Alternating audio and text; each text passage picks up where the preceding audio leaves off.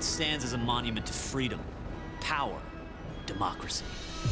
It was burned to the ground in 1814 by the British, then quickly rebuilt, and it hasn't been breached since. I'm talking about the White House. Hi, I'm Donnie, Senior White House Tour Guide.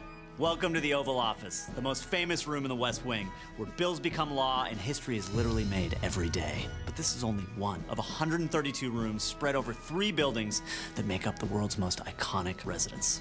For instance, the East Wing houses a state-of-the-art movie theater, a place where the first family can immerse themselves in an action thrill ride. Then there's the Blue Room.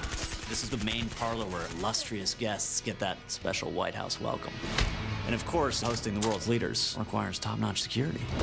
With a no-fly zone, bulletproof walls and glass, and a team of sharpshooters on the roof, there is literally no safer place to be than right here. That's why when the president needs a little R&R, he often gets it by just staying home. Freeze! Get your hands off my Jordans! There's even a swimming pool where the first family can enjoy a refreshing dip.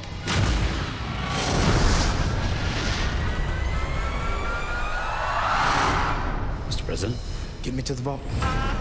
There are also top-secret places, like the PEOC, or the Presidential Emergency Operations Center, a fully functioning nuclear-proof bunker so the president can run the country from inside in case of an attack. If that ever fell into the wrong hands...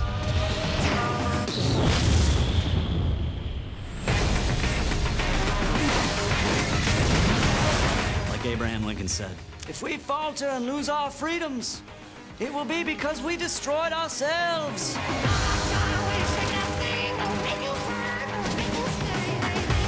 And as long as this magnificent set of buildings is here, that's not about to happen.